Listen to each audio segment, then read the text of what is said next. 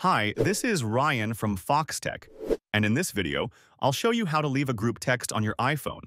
There are two different scenarios we'll cover, so let's get right into it. First, let's talk about when everyone in the group chat is using an iPhone, meaning the chat is fully within iMessage. If that's the case, leaving the group is pretty straightforward. Start by opening the Messages app on your iPhone. Then, find and select the group text you want to leave. Once you're inside the conversation, look at the top of the screen where you'll see the group icons or the name of the group. Tap on that to reveal more options. Now, scroll down through the group details until you see an option that says, "Leave this conversation."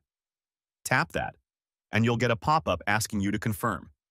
Just tap "Leave this conversation" one more time, and you're officially out of the group chat.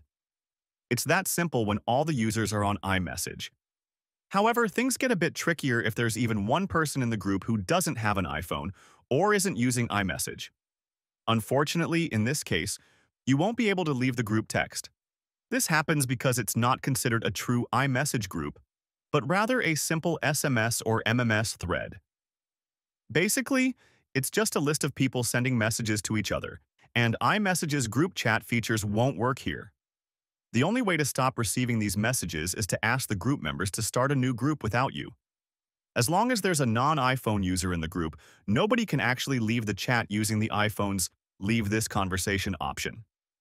So, depending on the type of group chat you're in, you can either leave with a few taps, or you'll have to rely on the group to remove you. I hope that clears things up. Thanks for watching. If you found this helpful, please give it a thumbs up, and don't forget to subscribe to our channel for more tips like this. See you later.